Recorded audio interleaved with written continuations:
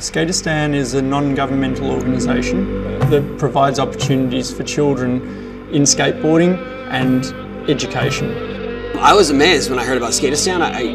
It seemed so impossible, you know, that in all of the chaos of Afghanistan and Kabul, that someone could start any kind of skate project. I'd heard a lot about Afghanistan. The Taliban had banned certain sports. Sports were very popular in Afghanistan, but they weren't deemed activities that were appropriate for girls. So it was really fascinating for me to see that skateboarding was possible for girls, and the only reason they were doing it was that nobody had thought to ban it yet. I didn't see any girls playing soccer or any other sports, but they were skateboarding, so I thought, this is cool, maybe we can get some more girls skateboarding. When I first heard about it, I wanted to help as best I could, but I really didn't know how. The best I could do was offer equipment, which is what I did.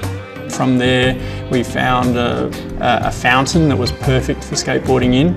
That was really the start of Skateistan. It was important that education was prioritised. That's where bigger ideas started to form. We do a couple of different programs. One is Skate and Create, so they do 1 hour of skateboarding and 1 hour in the classroom, based around creative type activities. Another program that we have is Back to School, so that's where children that don't go to regular school, that are working on the street, do an accelerated learning program with us, and they're able to do 3 years of school in 1 year at Skateistan. They're also able to then get back into the regular school system.